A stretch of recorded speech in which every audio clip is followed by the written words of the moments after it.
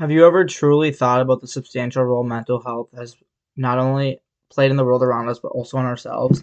I think this topic is incredibly important and underlooked and underestimated and even possibly brings embarrassment. Mental health, in simple terms, is a person's condition with regard to their psychological and emotional well being. I'm going to talk about certain factors that can play a role in one's mental health, types of mental health, and ways people can get the best help for mental health matters. Firstly, there are so many factors and roles that can play into one's mental health and well being. I'm going to exemplify ways that it can play in and also talk about the largest role due to researchers. Child abuse, trauma, and neglect is the most popular global contributor to mental health issues, not only in the United States but also around the whole world. Social isolation, especially in children younger than 18, is the second most common contributor to mental health issues. Discrimination and stigma, racism, etc., is the third most common for mental health issues around the globe.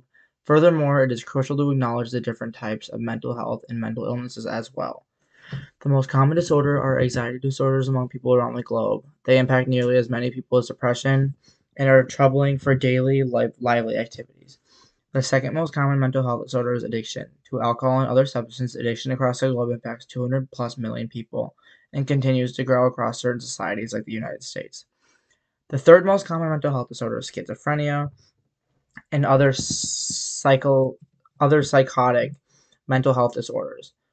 These disorders play a major role in the alternation of an individual's ability to complete daily tasks and act as they need to for each day.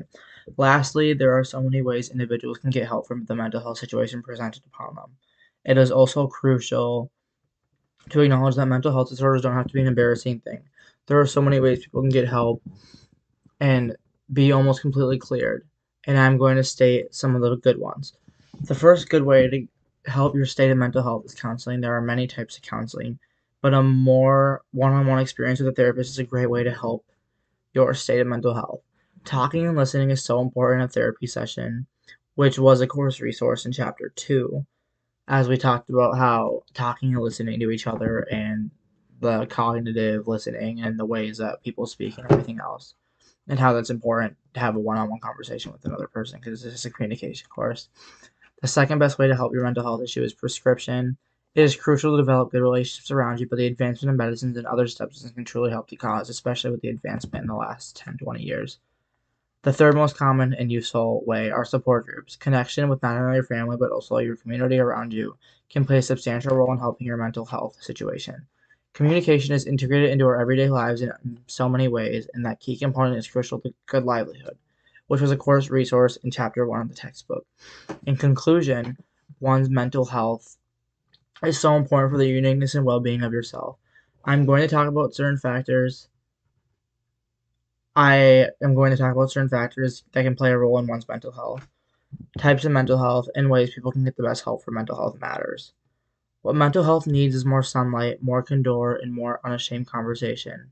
That was a quote by Glenn Close because mental health is a very neglected topic to talk about because a lot of people feel that it is like a scary topic to not only talk to your friends and family about, but also your parents as a whole, because a lot of people feel that it's embarrassing because some might not have it or some you're not used to it in a family like yours.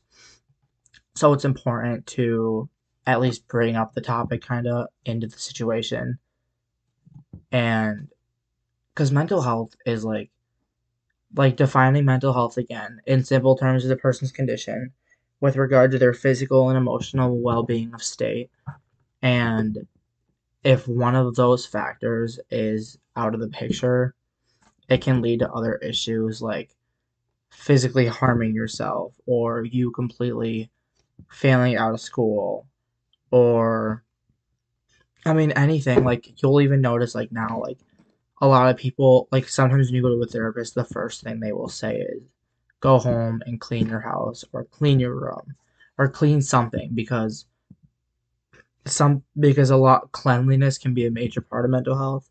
Like, for example, many people, this is a fun fact about mental health as well. Many people that have a very messy room actually have poor mental health because it, the cleanliness and well being of the place you technically own and live as your bedroom is the place that needs to be kept clean the most because it is your bedroom, not only. And second off, if there's stuff laying everywhere, that's how you treat your home. So obviously, your emotional and physical, if you're just throwing everything around, state is not healthy due to the art room again. So just stating the quote again from Glenn Close is what mental health needs is more sunlight, more candor, and more unashamed conversation because it's so important to at least bring the topic kind of back in to the game as it is so important to at least talk about with people. Thank you.